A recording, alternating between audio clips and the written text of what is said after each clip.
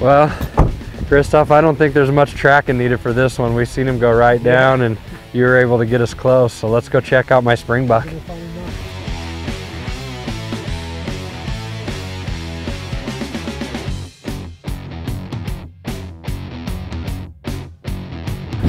Right up there, guys.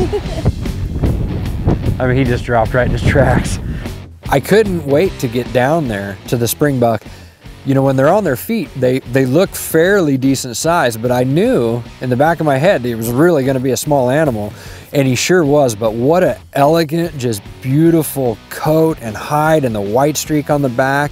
And sure enough, just as Christophe mentioned, he had enormous mass and just a beautiful heart shape. And from what I'm told, he was an excellent, above average springbuck. Very nice. It's good looking. Wow. What a beautiful creature. I just, the color is amazing. It's really dark right around his white right there. Isn't that neat? Well, it's back here too. Well, Christophe, you know, as usual, thanks for another great hunt out here. This is the common springbok. We get 5 different springboks here.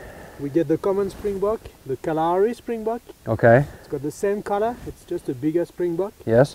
Then we get the black, the white, and the copper springbok.